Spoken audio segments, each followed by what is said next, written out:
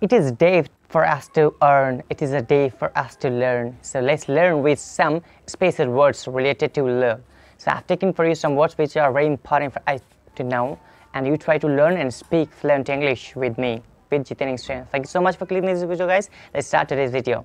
So I have taken for you some words like I have taken for you a word that's called actually hodophile. What's hodophile? You try to look it, and this is a very important, very fine, very fantastic word for you to know.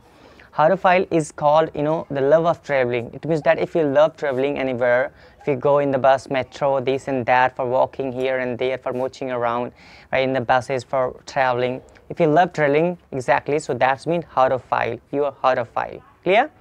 So now, I have taken for you next one, that's called the pluviphile.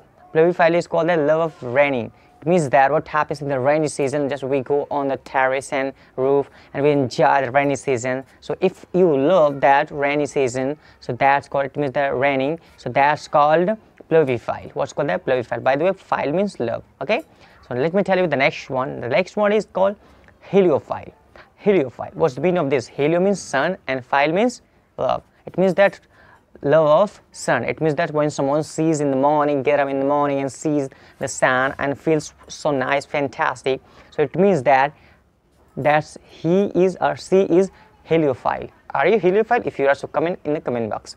Let me tell you the next one, that's called astrophile. This is a very nice word, actually I like also too. I'm astrophile. If you also comment in the comment box. Astrophile means, astro means stars and phile means love. It means love of stars, that in the night, what happens in the summer season, we sleep on the terrace and the roof and we look upside in the sky, lots of and many more and unlimited stars are there, and we feel so happy, we feel so ecstatic, we feel so supreme joy. So it means that I am astrophile, you are astrophile. Clear? So I have taken for you the next one. If you have understood, thank you so much for clicking this video, right? It means like this video. Now last one I like to tell you, that's called bibliophile. What the meaning of bibliophile, if you know, so comment in the comment box. If you don't, so I'm going to tell you. Bibliophile, biblio means book and phile means love, yeah, lover. Clear? It means the lover of book. It means that who loves book to read, who loves book a lot, that's called bibliophile. Are we bibliophile? We must be bibliophile for learning English, for going ahead in your life. Yes, thank you so much for watching this video. So these were the 5 words for you to learn. Thank you so much. Jai Hind, Jai Bharat.